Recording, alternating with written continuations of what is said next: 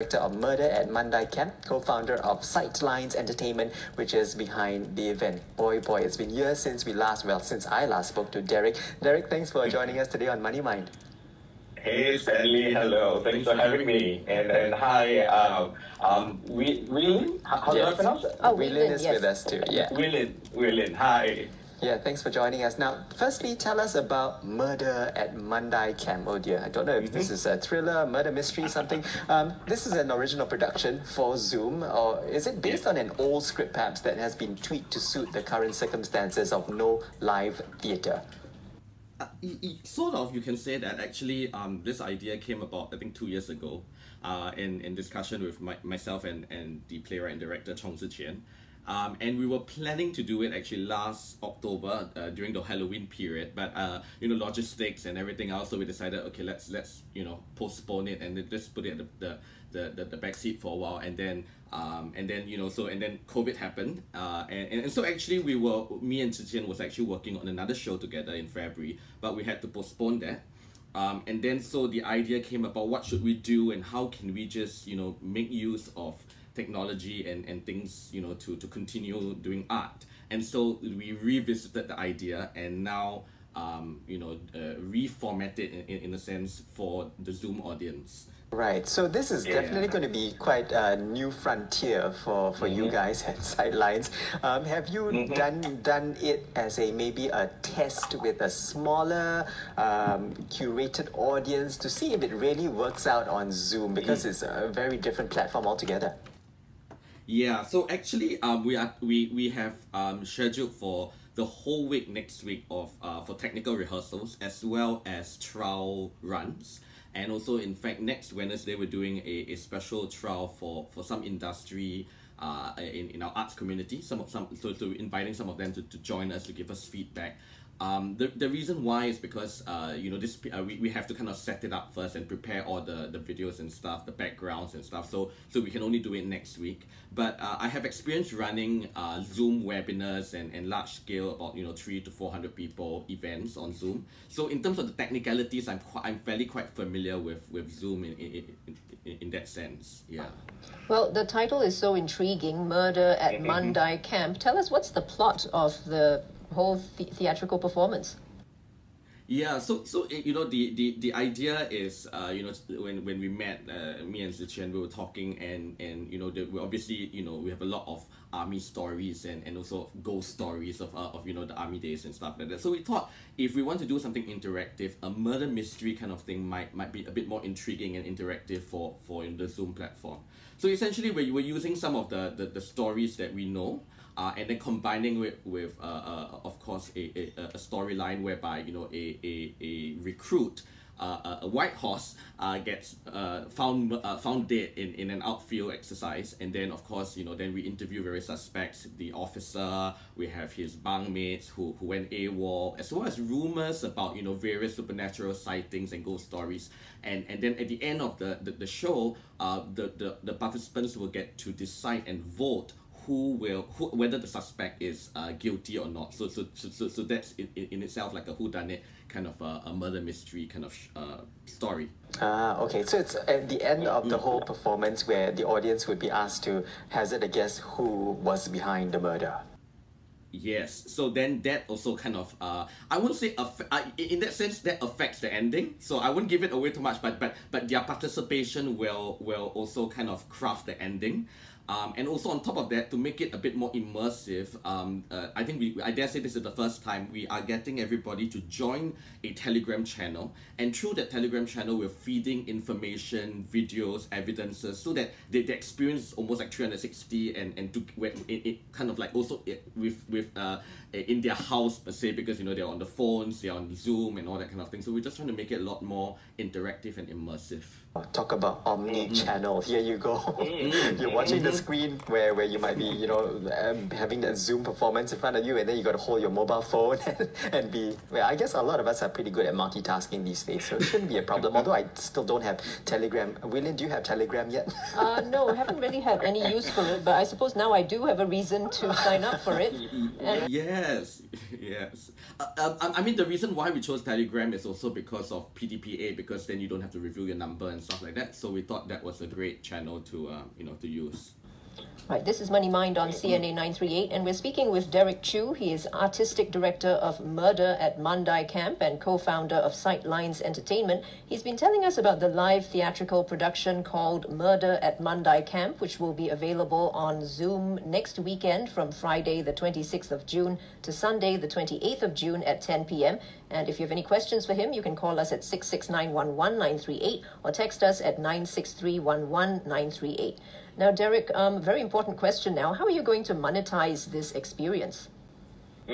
So we are kind of ticketing this event through Systing, and we understand it is it's challenging and trying times. So we want to try to make it also as accessible as possible. So it's almost like a ticket. Like a movie ticket, so it's but yet at the same time we also want to give an option to people. So we're doing like a pay as you wish model, starting at $15. So anyone who is in a position to give more, they can obviously donate more. But we want to make it as accessible as possible. So it's priced at $15, and they can pay as they wish.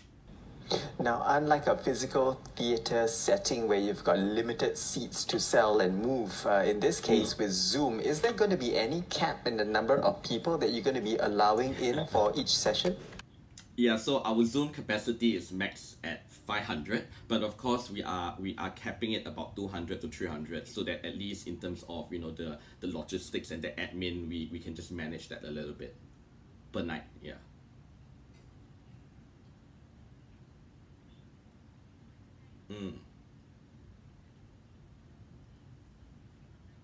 So it's slightly different. Obviously, we are merging both the film and stage together. So unlike various Zoom performances that we've seen so far, which is great, and I think that our colleagues in the arts industry has really tried to do as much as they can. This time round, what we want to do is really do a virtual background, but the virtual background it's kind of animated and filmed in a way that things are moving in the background, and you kind of feel that you are in the setting itself, and kind of feel that the character is also immersed in the particular set. So that's something different that we're trying to do this time around, in terms of set. So Derrick, if William and I were to be signing up to attend, literally attend a Murder at Mandai Camp performance, do we have to have a visual, recording of our own pictures on your screens, on the actors' screens, or can we just be a static, photograph? Oh no! So you don't have to. Okay. So this time round, because we are trying out many things. So this time round, it will just be the actors on screen that you're watching, and it's so you don't require you're not actually required to switch on your camera. Okay. But we do have plans moving forward to test various ideas and almost also try virtual reality at some point. So I think that could be something eventually that we might try. But for this time round, it's just viewing the stories as it unfold. And so we're communicating through the Telegram channel to kind of engage the audience. All right. So in this instance, would there be still people who are helping the actors out with the wardrobe and changing backdrops, and is there a cameraman in some of their own homes? How does it all work in the background? So actually the actors themselves have to multitask. And also I think firstly because Chien knew it was going to be in this format, so it's written in a way that you have some time in between the next scene to change over or stuff like that, if that makes sense. So the technicalities in the back end. In terms of the technical wise, I'm working with two other team members who will be managing the cutting of shots, and we're streaming it through another software system called OBS, whereby we it's almost like a studio camera, studio shots in that sense. So the back end we are handling it, but for the actors wise, their costume change and their change of background in terms of the technical wise, they will have to be doing it, and that's why we're devoting a week of tech run to just get it right. because we never know, right? Wow, this is really totally Yeah. new even for the actors themselves. Totally. Oh, well, something that's not so new, the issue of refreshments, which will accompany the show if viewers so Yes. choose. Tell us more about these refreshments. Oh, that you are mean there's an available. intermission? No, it's a 1 hour kind of a full on kind of murder mystery, but we are actually offering an option for people to choose to top up or to purchase cocktails to complete their experience for the night. And this is something that is something that I hold very dear to also, because actually I also dabbled in F&B in the past, and so this is a friend of mine that I know, and they recently started this new cocktail bar. And I was just thinking that what else to make the whole experience more immersive than just having a cocktail, watching the show and stuff like that. So we are offering the participants a chance to actually complete the experience to get cocktails, and we are also offering that on Stick when they buy the tickets. So it's by delivery, I suppose, before the show starts. Yes, That's right. Okay, wow. If they're going to be 200, 300 people ordering cocktails, I hope the bar can keep up with the demand.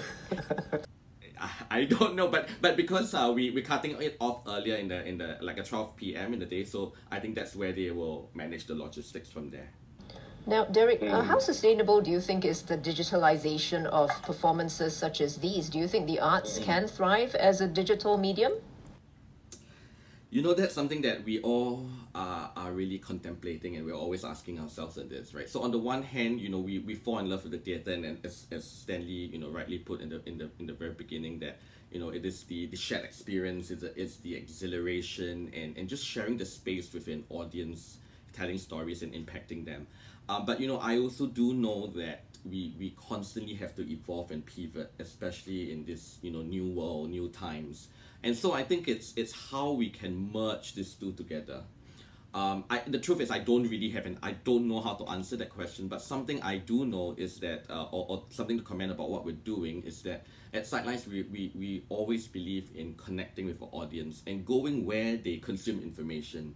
And so, if this is the way they're consuming information at this point in time, then that's where we want to kind of connect them first, and then slowly bridge that gap, and then bring them kind of back to the theater, or build the arts and culture scene and grow it even more, if that makes sense. I don't know. I really don't know. I don't have that answer for that. But one thing in various conversations I had also was that I think we're seeing a kind of a rebirth, and I think COVID is a catalyst, and it is how do I put it? It kind of levels the playing field, because for the longest of time we're struggling with building this culture in Singapore, the arts and culture. But now maybe it's a new genre, and maybe it's a co-creation, and we can really build this arts and culture on a new kind of landscape or a new platform. I don't so I hope I answer your question. I don't know whether I am, but those are some of my thoughts. Yeah, and let's, before we let you go, throw one more question at you. The arts and artists, essential or non-essential? I knew that question was coming out. I tell you, that took Facebook by storm yesterday, wasn't it? I think a few clarifications I've been saying and making already. One is that people need to know that artist does not just mean people who draw or people who paint, right? Everything that we see and do, and everything that is creative is art, and it's a form of art. Even communicating is a form of art, right? Even food is a form of art form also. So I think that is so essential for sure. Now I understand that in a pandemic, and it's a very difficult challenges and times, of course the luxury or the consuming art would obviously always take a back seat, because the main survival means and things, food and everything, security is more important. I get that. But yet at the same time, I feel that people need to realize that art can play such a crucial role in a crisis, that it brings people together, binds people together, and lifts spirits. And so essential, for sure, but in a crisis, I understand where they're coming from. So I hope I answered your question. Oh, well, Derrick, I'm sorry, we're running out of time, but in just a few lines, could you tell us why the show is only open for those 18 and above? I think firstly there are supernatural themes in it, and of course the topic of murder and stuff like that. So we're just in line with also the guidelines with MDA. We thought we limit it to 18 and above, so that at least it's suitable for the audience 18 and above. Yeah, I mean, you did say lifting of spirits, so yeah. So Cystic will be where we can get our tickets. Prices start from $15. We're talking about Murder at Mandai Camp. We've been speaking with Derrick Chew, co-founder of Sightlines Entertainment. Thanks for joining us, Derrick, and all the best with this new performance, and I'm looking forward to it. Thank you very much. Thank you.